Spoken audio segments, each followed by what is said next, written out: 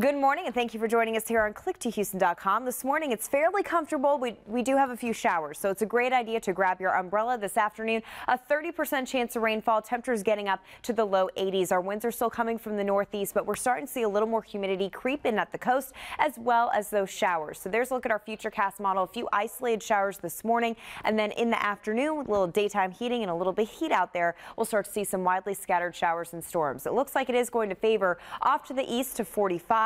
Temperatures will be getting into the low 80s, but do expect mostly cloudy skies. All of our showers will be wrapping up around 7 p.m. tonight. In the tropics, we have Tropical Storm Nicole. The only area that needs to watch out is Bermuda. The winds are sustained at 60 miles per hour this morning. We're expecting it to strengthen to a Category 1 hurricane before it gets closer to the island during the day on Thursday. So if you have family and friends in the area doing some traveling, make sure that you keep a close eye on that forecast. For us, we have a little disturbance in the Gulf, not a tropical system, but it's bringing in those showers for today. Tomorrow we dry things out, but we start to heat things up. Our winds start to shift from the southeast. That's going to bring in a little more humidity and also just creep up the temps. So upper 80s, close to 90 degrees by the time we get into the weekend. Not looking like a lot of rainfall though. On Friday we have a weak front to the north of us. It's falling apart, not going to move through, but it could touch off an isolated shower for Friday afternoon. We continue that warming trend, and the next real cold front doesn't look to move through until the end of the month. So not really seeing a lot of rain in our forecast, but we will see some showers today with a 30% chance of rainfall.